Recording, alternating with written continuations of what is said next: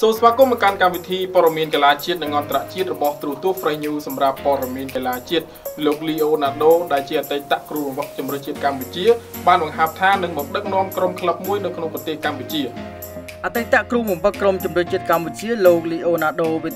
បានបន្តបង្ហោះសារគួរឲ្យសង្ស័យលើទំព័រ Facebook របស់ខ្លួនទៀតហើយស្របពេលអ្នកគាំទ្រកំពុងមានមន្ទិលលោកអាចមកដឹកនាំក្រុមមួយនៃលីកកំពូលកម្ពុជាពិសេសសារចុងក្រោយកាលពីពេលថ្មីលោកហាក់បង្ហាញតម្រុយកាន់តែច្បាស់ក្នុងការត្រឡប់មកប្រកបអាជីពនៅកម្ពុជាតាមរយៈពាក្យថា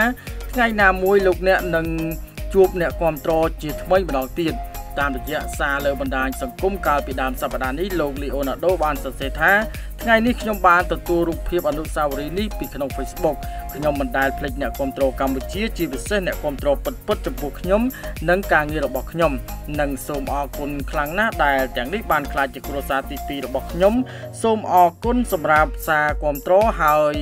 ថ្ងៃណាមួយយើងនឹងជួបគ្នាម្ដងទៀតពីខ្ញុំគ្រូបង្វឹក Leonardo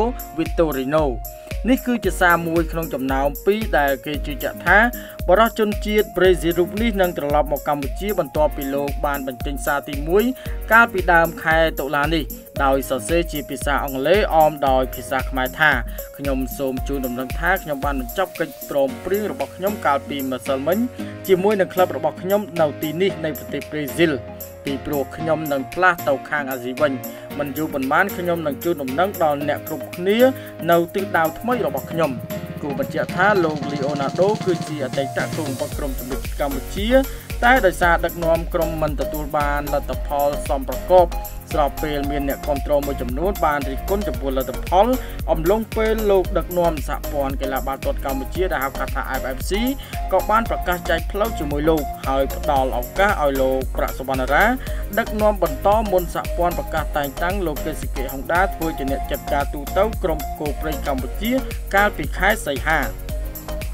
សូមបញ្ជាក់ផងថាលោក Leonardo គឺជាអតីតគ្រូបង្វឹកក្រុមជម្រើសជាតិកម្ពុជាកាលពីឆ្នាំ